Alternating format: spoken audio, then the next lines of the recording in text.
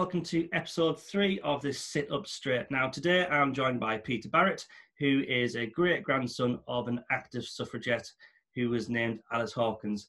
Peter, would you like to introduce yourself? Yes, I'm Peter. I'm a retired accountant by profession, but as you say, Darryl, I'm also a great-grandson of a suffragette, Alice Hawkins of Leicester. So, who was Alice? Alice was born in Stafford in 1863, married her husband Alfred, who was a Leicester chap, moved down to Leicester, and she was a shoe machinist by trade, worked in the shoe industry in Leicester right through her life. 6 children, obviously including my grandfather, and was quite a left-wing radical socialist, a campaigner for change, for equal pay for women. And that was Alice's driving force right through her life. And that's what some of our pupils at the moment, they kind of can't get the concept of that equal pay and equal rights haven't always been in existence. And No. even as sort of, as early as 100 years ago, you know, in Alice's time, they were still like massively far apart. Yes. When did you first learn about Alice? Was it in your childhood or was it in more? Yes, in my childhood. I mean, many of the pupils listening in to the podcast will obviously be learning it through their studies. But for me personally, I was probably about 7 years of age, and I was quite close to my maternal grandfather. I would go around to see my grandfather in the school holidays and he'd chat to me about his younger life. He was in a soldier in the First World War, but also he used to talk to me about his mother Alice. And Grandad often went on the suffragette marches in our hometown of Leicester with his mother, and he would give me relate to me first-hand accounts of being on those marches, of going to the meetings in Leicester, the public meetings in the marketplace in Leicester. And he would tell me stories, tell me how the men in the crowd would heckle the women, heckle his mother when she was public speaking. So I first learned about it from that very early age, and perhaps in a way, that's why I do what I do today, tell the story of Alice Hawkins. And I see you've got some sort of images and some posters behind you. Can you just introduce what they are for us? Well, we have Alice over here, which is a photograph of her taken about 1907 in her full suffragette dress. You could see the sash. We still have that sash in the family, Alice's own sash, still with us.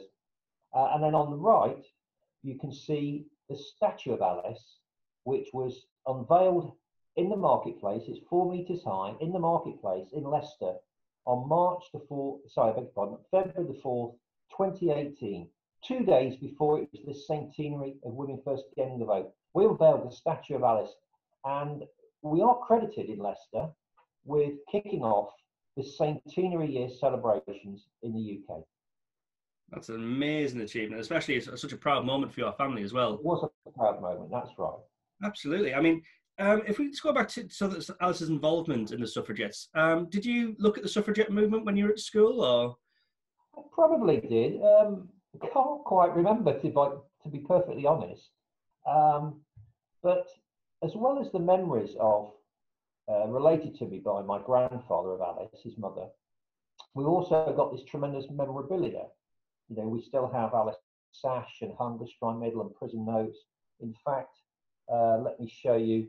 I have here today a postcard. It's just one of many. If you can see that postcard, there we go. That's of Mary Gawthorpe. She's personally signed it. She's written to Alice on the back. So we've got this lovely memorabilia. And so I've always had that. And my mum would tell me stories of her granny Alice. So I've learned possibly about the suffragette movement mainly through the family history and the memorabilia. I mean, yeah, I mean, we cover it in a variety of subjects at school. So we look at it in English when we look at sort of the voting rights for women. We compare the suffragettes and suffragist movement. And of course, it's a massive time in sort of history. But if we look at the suffragette and suffragist movement, was Alice ever inclined to join the suffragists movement before the suffragettes? Because, you know, there were two completely opposite sides of the pendulum, weren't they?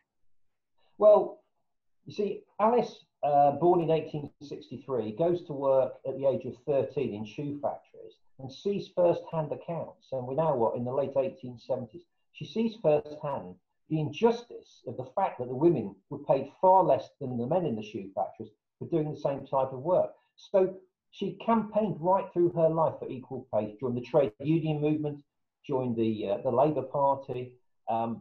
She was already an activator for change, politically left-wing.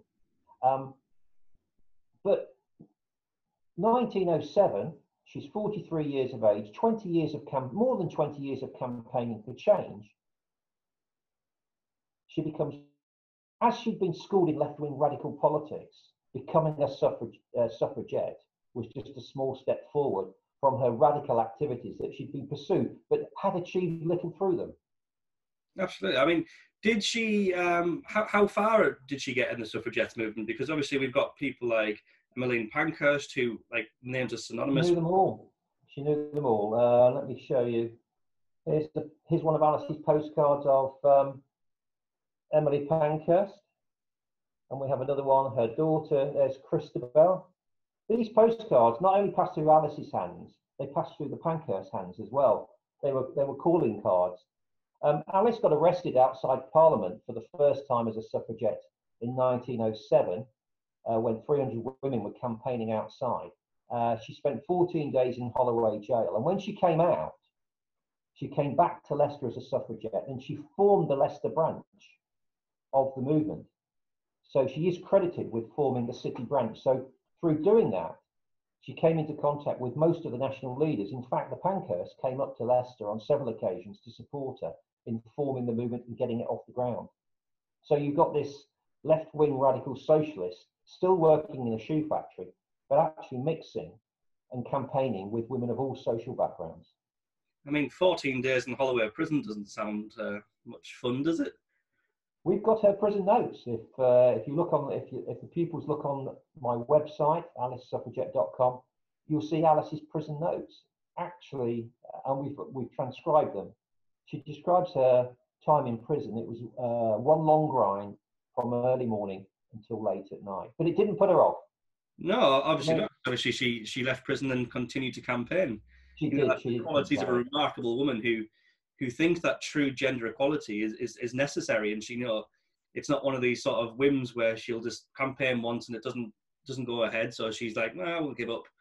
But Alice, becoming a suffragette, campaigning for the right to vote, was the route to get equal pay for the women in the shoe factories where she worked. All her lawful campaigning for over 20 years, she felt had come to naught. It was the suffragettes who offered the radical change, and it offered for Alice the route to empowering women to be able to campaign and gain equal pay in the factories where she worked. And did she live to see that go through? Did she? Well, Alice died in 1946. Of course, she didn't get the vote in 1918 because although she was over 30 years of age, neither Alice or her husband Alfred owned property, so they didn't gain the qualification. Alice got the vote, and I asked the pupils listening in, I asked the pupils to think of this. Alice got the vote in 1928 when she was 63 years of age under the Equal Franchise Act. She was 63 after her lifelong campaigning, 5 terms of imprisonment. Yeah, I mean, we often look at change in citizenship, and we run an active change campaign each year. And we often think about how far would you go to advance what you believe in, and the thought of prison would put a lot of people off. But obviously, she's got a cause in the back of her mind that she wants to advocate for all women to have this gender equality, and, credit to her that she doesn't give up on what she believes in just because, she's being punished for what some people believed were wrong at the time. Absolutely.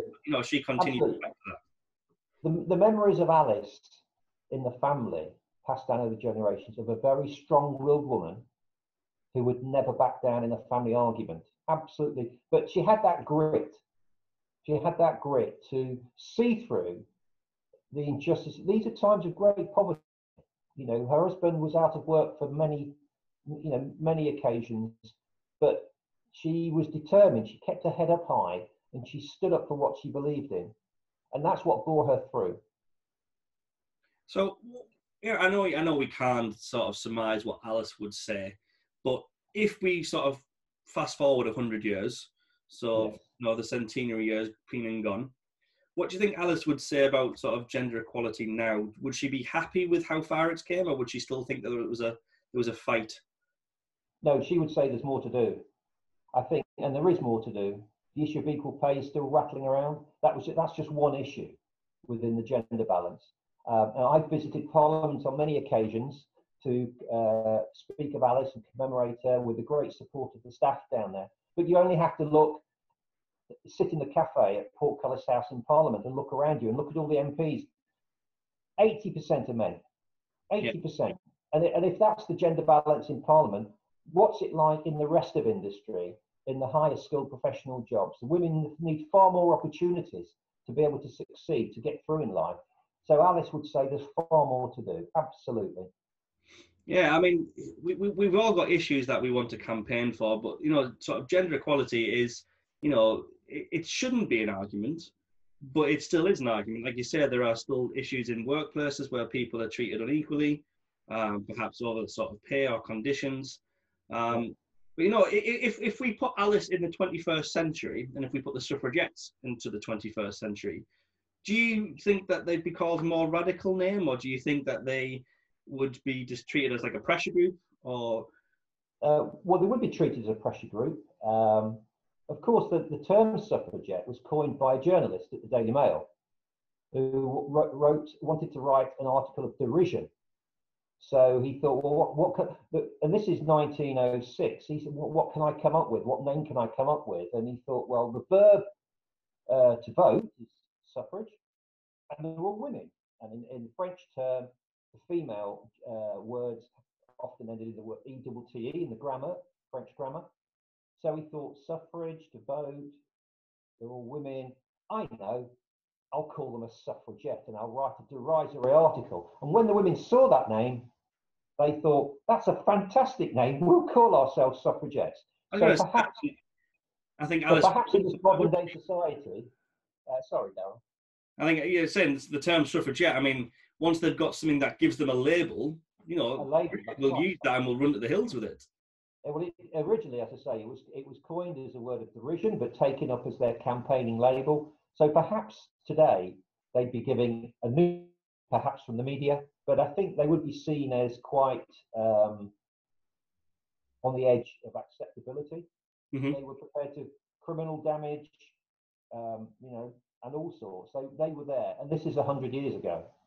If you think that's those sorts of activities are difficult to accept today, many people would think about how society felt about them 100 years ago. Yeah, absolutely. I mean, we'll never sort of purport the abdication of sort of criminal damage or anything, but for Alice to get the message across, you know, there has to hit a point where they believed it was right to cross that line. So to get the message across, you know, if you look at the suffragist movement, you know, they spent sort of 30, 40 years trying to campaign to get sort of this equal vote, sorry. And then the suffragette movement did a lot more work in a such shorter period of time.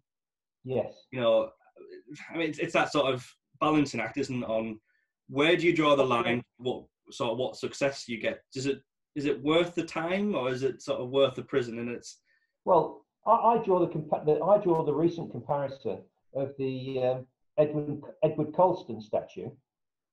Now, many people would say, well, it's criminal damage to rip down a piece of public art and drag it away and throw it in the river. It's criminal damage and there's no excuse.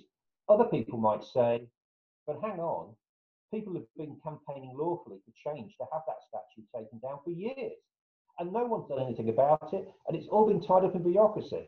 Very much like perhaps the views that the suffragettes had 100 years ago. So they said, well, we'll cut through all of that. We'll do this, whether it's lawful or not. So that's what's happened with the statue recently, the Edward Colston statue. That's split divided views, just as the suffragettes, the public's view of the suffragettes 100 years ago was equally divided. Absolutely, and like I say, some people who have taken part in those campaigns and those protests, they're willing to take that risk, and they're willing to sort of get the slap on the wrist or the prison sentence that might be for the criminal damage. Absolutely. It's a stand that they believe in, much like Alice stood for the right to women. So if we just have a look at, I got a quote from one of our history teachers, and he's compared sort of the suffragette movement and Martin Luther King. And he said Yes. that Martin Luther King said that non-violence was the way forward, whereas the suffragettes maintained the campaign of action, not words.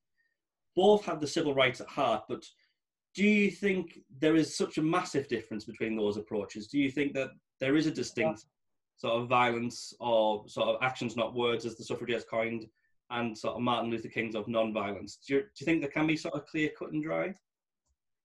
It's a difficult one because I think different circumstances, different times. It's a difficult one for me to answer. I think the Pankhurst family, when they took control of the WSPU in 1903 in Manchester, caught that moment in time when all of the many women's frustration at the lack of change had boiled to a point where, when this radical new approach was taken by the Pankhursts and the suffragette movement, they went along with it. Whether that's the same circumstances in America, I can't really say. I mean, the issue of equal rights obviously has been going along for many, many years. Perhaps it's, I'm not too sure. I can't give you a straight answer on that. All I can say is that I think, as I say, the Pankhursts caught the moment of time, and the radical approach they took was a response to years and decades of stagnation in the issue of equality.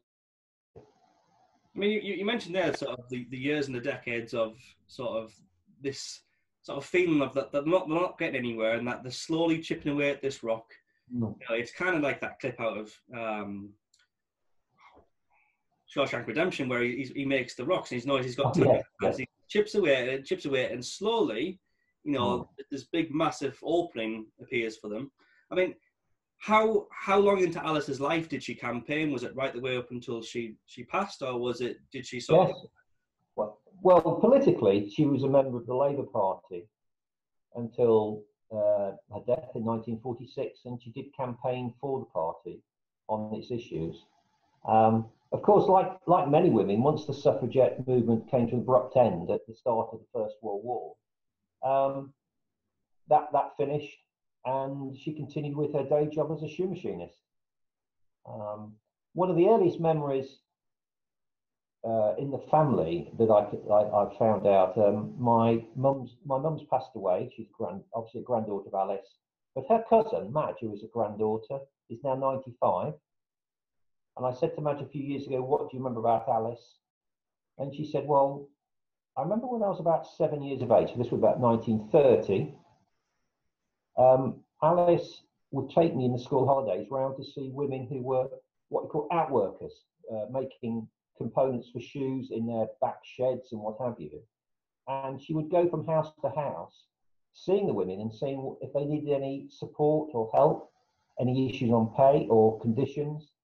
So she always looked out for the women. And in fact, in 1911, going back slightly, Alice and other women formed their own trade union movement as a breakaway movement from the main shoe union to gain better pay deals for the women specifically, because often in the negotiations, the men in the union would come out with a great deal for the men and nothing for the women. Yeah, so I mean, the union lasted until the 1930s. I mean, we've covered in Citizenship sort of the Equal Pay Act, sort of the Dagenham girls in the 70s. You know, 80 years on from when Alice was in a factory, same issues, and you know they were looking at, they had to go through this interview process to show that they were skilled machinists, and then when they got the job as a skilled machinist, they were classed as being unskilled, you know, in comparison to the men. And it's sort of that took another sort of 16 years from when they started campaigning, you know, not as violent, well, not violent at all. So that sort of, they were just the sort of the peaceful protesting of, we want equal pay. And, you know, 16 years is a long time to fight this battle. Yeah. You know, and, you know, Alice did it for decades, like you say. But, you know, even sort of, 50 years ago, there's still that division, clear division between... Yes, that's right. Male and female pay.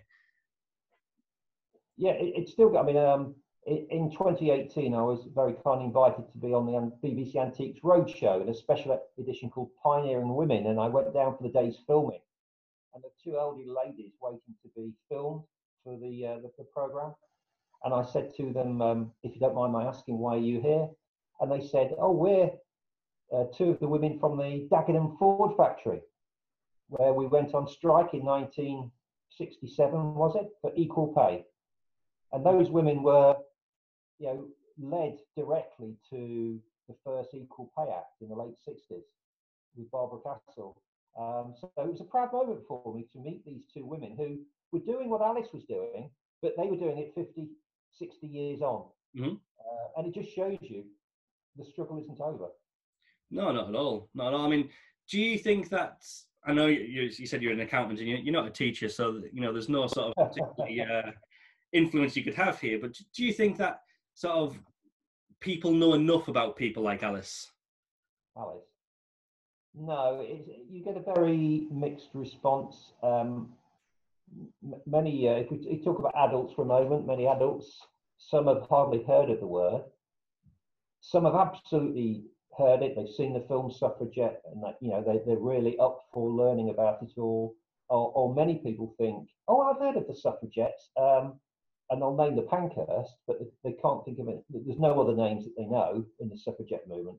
And then in schools, of course, it's entirely dependent on whether the schools take the subject on either in history or in citizenship. And I visited schools in Leicester extensively, and other areas as well, where it's been a core subject within the academic year, but then other schools just merely touch on it and then have to move on because of their curriculum.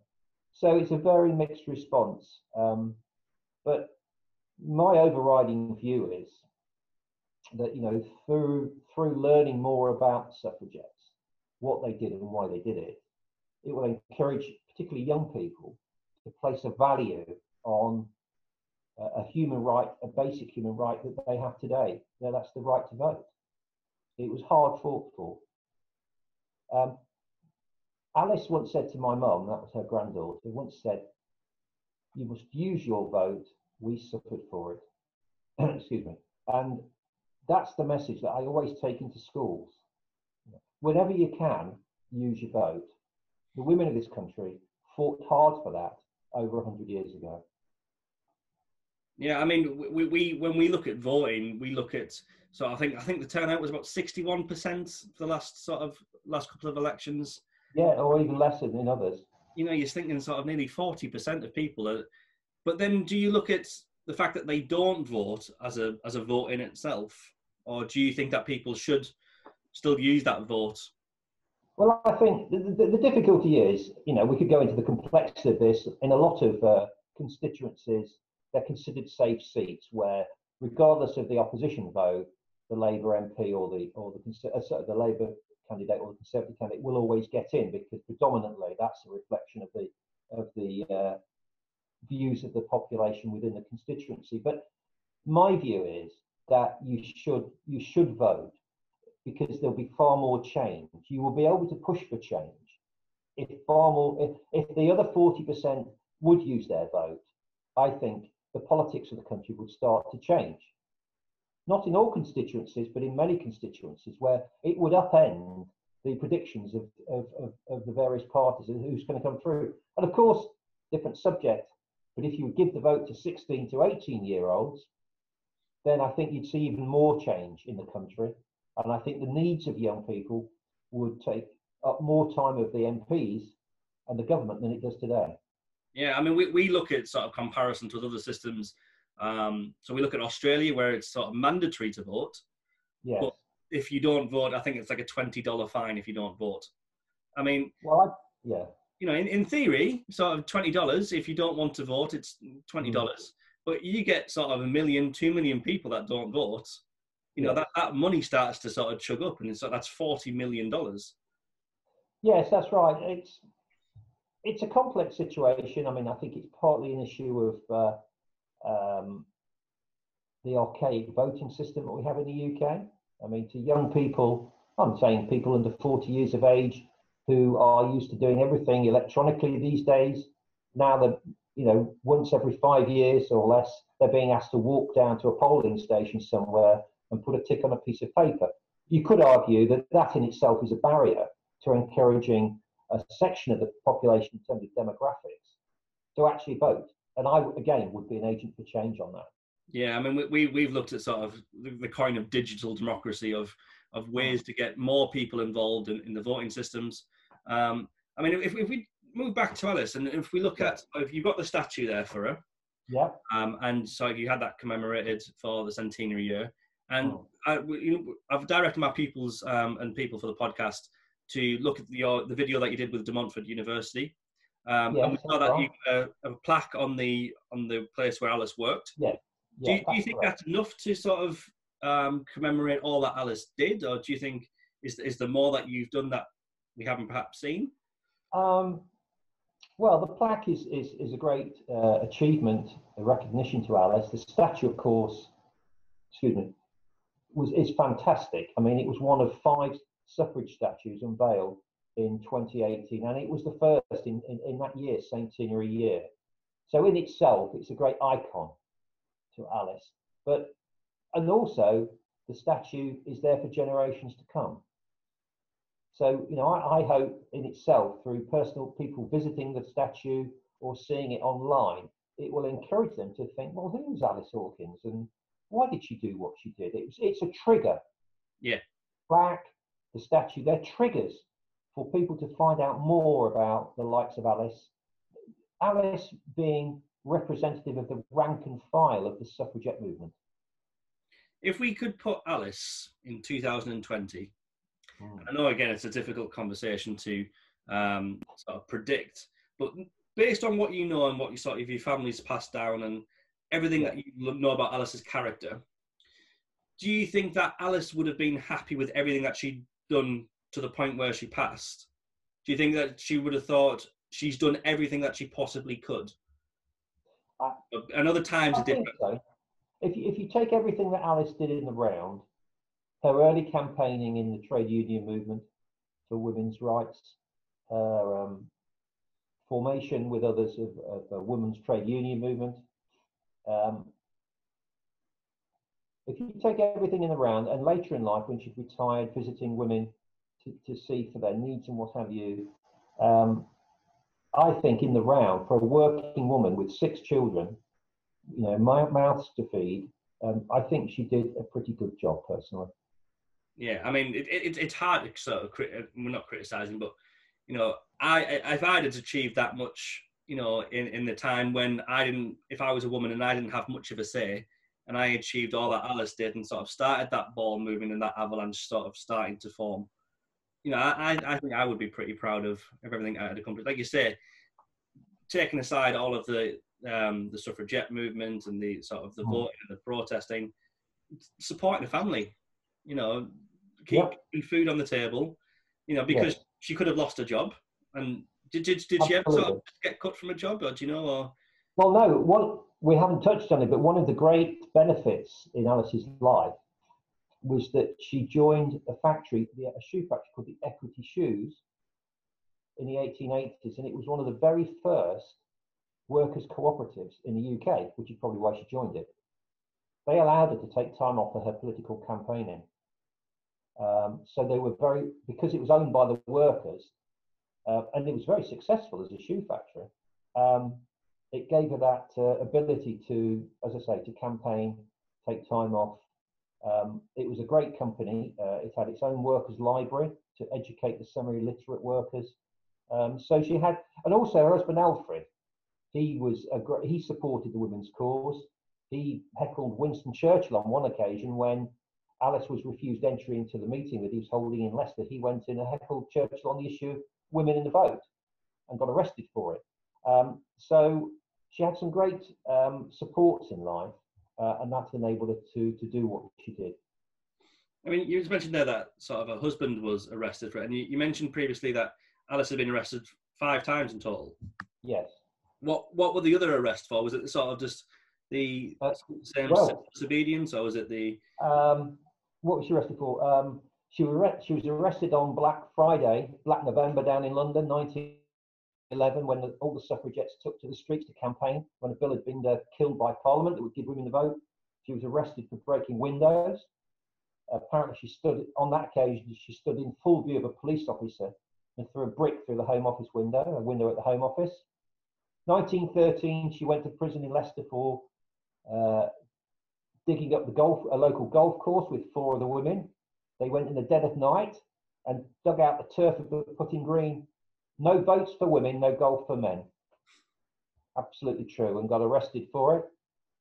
And then she got arrested for pouring ink through the letterbox of the town hall in the dead of night. So when they opened the doors in the morning, this black printer's ink was all over the Italian marbled floor. So general acts of criminal damage and what have you.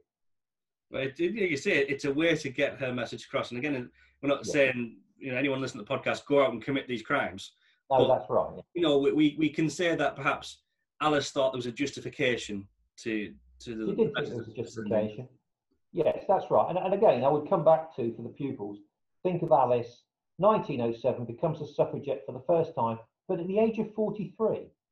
Now, life expectancy in the early 1900s was probably 50 to 55 years of age. So she's comparatively old to come towards joining a radical movement like this, but campaigning for over nearly 25 years for lawful change, born out of frustration. Absolutely. I mean, when we looked at sort of Pankhurst and we look at Davison, putting herself in front of sort of horse and cart, was Alice sort of in those movements as well? Would she have taken part in the same movements as sort of these moments in history that people are aware of? Well, she didn't. I don't think she knew Emily Davison,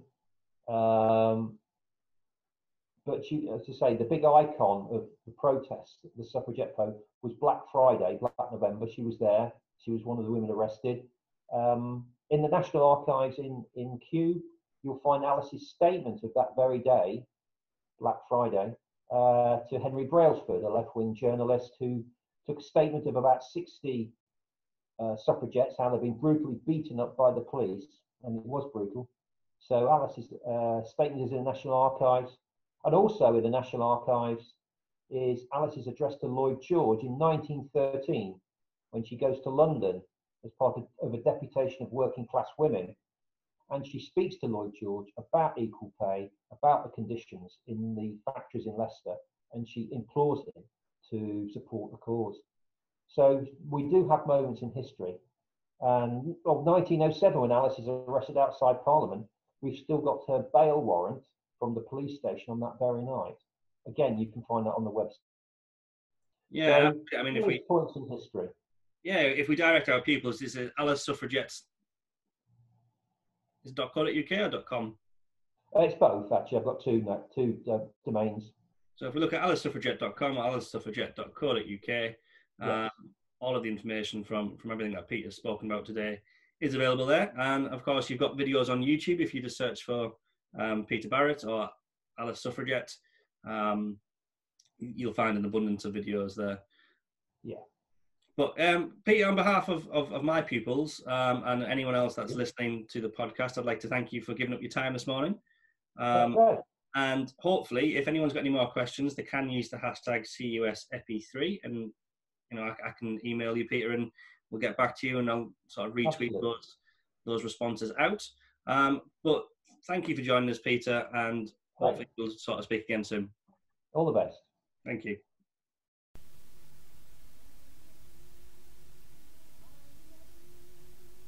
You never knew me, Nana. She died 4 years ago. She lived in that old folks' home in my side, I used to go on Sundays, I sometimes took the kids. I was always so proud of what she did. Nana was a suffragette, almost the last alive. Nana was a suffragette, over 95. She sang votes for women, is just the beginning. You haven't seen anything yet. Oh, Nana was a suffragette.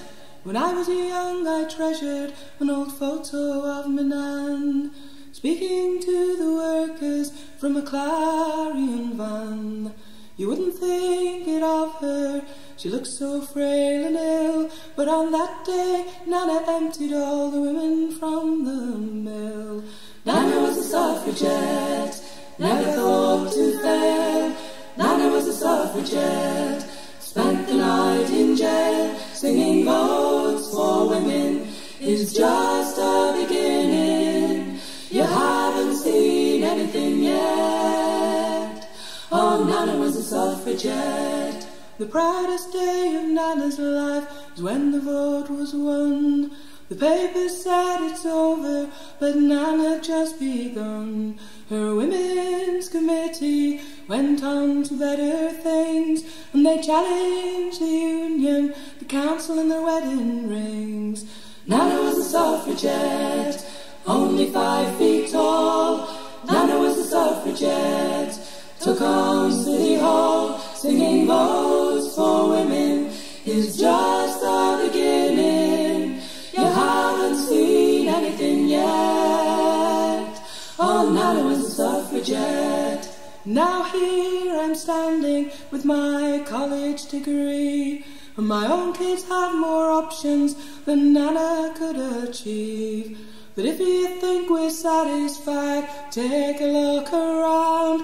There's a lot of angry women won't let their nanas down. Nana was a suffragette, it's as if she's still alive. Nana was a suffragette, their voices still survive. Singing votes for women is just a beginning. You haven't seen anything yet. Oh, Nana was a suffragette. Now here I'm standing with my college degree, and my own kids have more options than Nana could achieve. She goes on, satisfied, look around. There's a lot of angry women won't let their nanas down. Nana was a suffragette, it's as if she's still alive. Nana was a suffragette, their voices still survive. Singing votes for women is just the beginning. You haven't seen anything yet. Oh, Nana was a suffragette.